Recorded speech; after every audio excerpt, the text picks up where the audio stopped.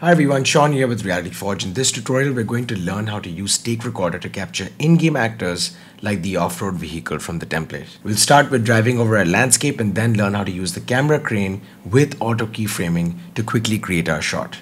We will then learn how to apply this animation to a proxy vehicle and fix things like motion blur on our wheels before rendering out. In this video, I'm going to be using the environment we created in the erupting volcano video. In this project, I'm going to navigate to the maps folder and then open the canyon map. If you've seen that video, this is probably what you have. If you haven't, in that video, I show you how to set up the materials and give you the source files to get exactly this landscape. To start things off, we're going to zoom into this section over here. In the description of this video, you'll find a text file. Copy all of its contents, don't make any changes, and paste it on your landscape. You'll end up with a tunnel of rings. A small note here, if this isn't working for you, make sure the landscape is created at the same height I created mine. The reason we're doing this is because if you are following along and you drive your off-road car through these rings, you'll end up with a cinematic very similar to mine. On the upper right, we're going to click on Settings and then World Settings and then override our game mode to the off-road game mode. Now when you press play in editor, the off-road car will spawn, which you can then drive using the W, S, A, and D keys. A second note here, the only reason we can see these game modes or have them in our project is because in the previous video, we started off with the vehicle template. After pressing escape to exit play in editor, we're going to locate the player start actor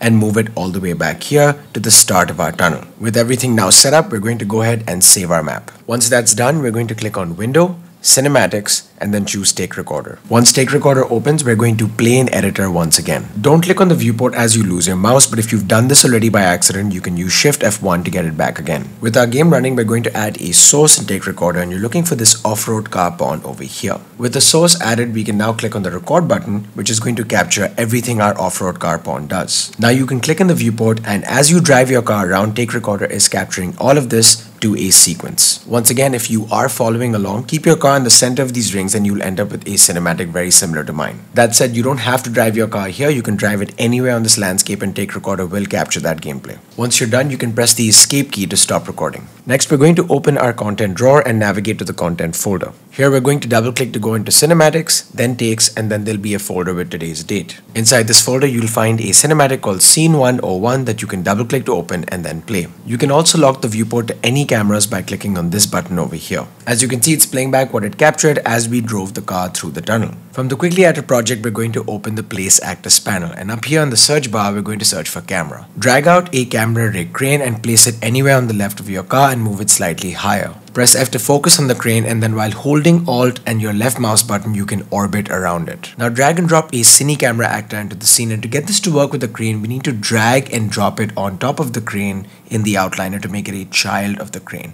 Then when you reset its location, it'll be in the right place. Now when you make changes to your crane, the camera stays where it should be, and we're going to set this at 90. We're also going to set the Z value on our camera to 90 so that it's pointed towards the car. Let's now position our crane so that the car is in the center of the frame, and we're also going to go to the front orthographic view and move our crane just above the landscape. Back in our perspective view, we're going to change this over to the CineCamera actor, and in the details panel, we're going to set our field of view to 18 just so that it's a little wider. Sequences created by Take Recorder are going to be read-only, so you'll have to click this lock over here and then you'll be able to add tracks. As the crane is already selected, it will show up over here, and then we can add a transform subtrack by clicking on this plus and then selecting transform. The transform track is going to store keyframes as we animate our crane moving alongside our car. Move your sequence to where the car is passing the first ring, right click and choose set start time. Then go to the point where the car passes the final ring and then right click and choose set end time. With our start and end defined, we can press the F key to focus on this region. Now let's begin animating our crane. We're going to go to the beginning of our sequence, move the crane forward so that the car is in the center of the frame like this, and then I'm going to add a keyframe on the transform track. Let's now go to the middle of our sequence and once again line up the car so that it's in the center of the frame and then add a keyframe. Let's now move this to the end of our sequence and once again line up that car so that it's in the center of the frame, and then we're going to add a keyframe. Move your playback head between the first two keyframes and adjust the position of the crane so that the car is in the center of the frame. Then we're going to go ahead and add a keyframe. Repeat the same process for the middle to the final keyframe. Go to this area in between them, adjust so that the car is in the center of the frame, and then add a keyframe. With 6 keyframes, you should have a decent track of the car, except at the end as the car slows down. So move your playback head between the final 2 keyframes, center the car, and then add a keyframe. We're still losing a little bit of track towards the end as the car slows down, so repeat the same process again. Go to the point between the final two keyframes, center the car and then add a keyframe. Once you're done animating your crane, select the CineCamera actor on your outliner, click on the add button in Sequencer, actor to sequencer, and then add CineCamera actor. If you're new to sequencer, the camera cuts track up here is very important. This is the active camera that's being rendered. So we're going to delete the existing binding and add our CineCamera actor that we just added over here and stretch it out for the entire length of the sequence. Let's lock our viewport to the camera cuts track and play our sequence. So in about 5 minutes, we've captured the off-road vehicle from the template using Take Recorder and animated a camera crane alongside it. Now we're going to set up some animation for our crane pitch, yaw, and arm length. Let's add keyframes for all three of these, and if you try to make changes to this with your mouse, it may be a little too fast. So if you hold control, you can get more precise movements. Now I'm going to change the viewport to the CineCamera actor by clicking on perspective and then CineCamera actor. Then I'm going to add a keyframe track to only the rotation under transforms of our CineCamera actor. I'm doing this because now when I enable auto key by clicking on this button, our crane pitch, yaw, arm length and the direction our camera is facing will automatically be keyed when I make a change. So to begin, I'm increasing my crane arm length and pitching it downwards so that the camera is just underneath this jump here. After getting it into a position that I like, I then orient the camera towards the car. Because we're using automatic keyframes, I can move a second into my cinematic and simply point the camera back at the car and Unreal will record this keyframe. So now our camera tracks the car as it's coming over that first jump. We're also going to move our camera backwards by reducing the arm length and yawing to the left. Like we did earlier, we're going to go to the middle of the cinematic, roughly about here, and reduce our camera arm length, so we're pulling back. I'm also going to set the yaw to 90 so it's pointed right at the car, and I'm going to then orient the camera like this. Now as we're starting at the base of that first jump, your camera may clip into the landscape, so just increase your crane pitch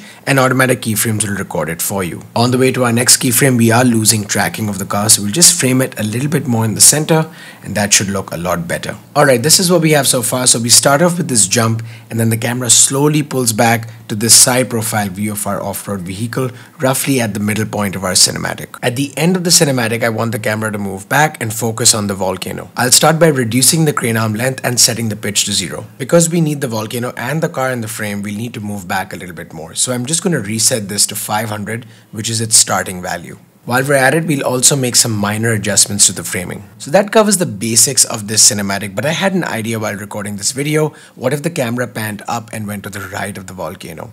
So I added a keyframe 4 seconds before the end and then readjusted my camera's final position like this. So that negative space to the right of the volcano can be used for something like a title. To animate the smoke, I'm going to select the VDB volume, which has 249 frames. Then from our current end frame number, we're going to subtract 249. With our volume actor selected, we're going to add a track for it in sequencer, and we're also going to add its volume component by clicking on this cross and selecting this option over here. Then on the volume component, you're going to add a frame track and set the current frame value to 0. We're also going to add a keyframe. Then we're going to go to the end of our sequence and set this value to 249. Now when you play your sequence, the smoke is going to be animated and won't be static. However, before concluding, we need to remove the easing that gets added by default to any keyframes in Unreal. So select both of your keyframes, right click and choose linear instead. Now as we're going to be using the movie render queue, make sure it's enabled in your project. So in the plugins menu up here, search for movie render queue, and it's this plugin right here. Click on these 3 dots to make sure you are using movie render queue, then open it up and click on unsaved config. Up here you can specify where your files are going to get saved, so create an empty folder and select it. After this, click on accept and then render local. Once this starts rendering, you'll notice there's no suspension or wheels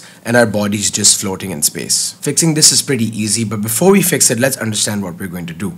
We're going to create our own version of the car blueprint. Just add the mesh, suspension, tires, and play the captured animation on the suspension. Open your content drawer and navigate to the vehicles folder, and then inside this you're looking for an off-road car folder. Here you're going to right click and select blueprint class, and your parent class is going to be an actor. We're going to name this blueprint BP_offroad proxy and then double click to open it. Once the blueprint opens, in the same folder you'll find the off-road body and the suspension. We're also going to drag 4 copies of the off-road tire, so 1, 2, 3 and 4. Then on the left, double click to rename your tire, so I'm using tire_FR, meaning front right. I'm doing the same for the other 3, So FL, BR, and then BL. Shift select all 4 tires and drag and drop them on SKM Offroad, which is our suspension. On the left, select a tire, and then on the right, specify what socket it's getting attached to. Here we're searching for Viz and then wheel underscore whatever tire you selected. So for example, tire FL is getting attached to Viz wheel FL. Repeat the same process for all 4 tires. We're also going to go ahead and add a rec light here so that we have some illumination coming out of the front of the car. Back in our environment, you're going to double click on the subsequence and drag and drop the blueprint we just created. With the actor selected, we're going to click on the add button, actor to sequencer, and this button over here. Then we're going to add a transform track. Unfold offroad pawn 0 and scroll all the way down to the transform track. This is the data that was captured by Take Recorder. So Control C, scroll all the way back up, go to the beginning of your sequence and paste it on the newly created transform track. Now you should see both cars in identical positions. The suspension on the blueprint we created is called SKM_offroad. So we're going to add a track for this in sequencer by clicking on this plus and then SKM Offroad. The suspension on the pawn we drove and captured with Take Recorder is called vehicle mesh. So we're going to go back to sequencer and look for the vehicle mesh track. Right click and choose create linked animation sequence. Name this something you can easily identify. In my case, this is going to be off-road suspension. Then click on add and then export to linked animation sequence. Add the animation to the SKM off-road track by going up to animation and then choosing it in the list of options here. We're going to move this animation sequence back here so it's playing at the right time and disable the off-road car pawn 0. Now when you exit your subsequence, lock your viewport to the camera and play it, it'll look exactly like it did before and renders out as well. Motion blur on the wheels is going to be a problem and you can fix this by adding 2 settings to your render configuration. The first setting is anti-aliasing. Here we're going to override anti-aliasing to none, set the spatial samples to 2 and the temporal samples to 4. I do encourage you to play around with these values to find a look that you're going for. The next setting we're going to add is console variables. We're going to add 2 here. The first one is going to be motion blur quality. So as you type here, it's going to suggest options. We're going to select motion blur quality and set this to a value of 4. We're also going to add motion blur separable. So it's this setting right here and set this to a value of 1. Click accept and then render local. And with that, you now have a cinematic of a car you drove over our terrain. Let us know in the comments what you thought about this video or what you would like to see next on the channel. Give us a like, give us a sub, and I'll see you in the next one.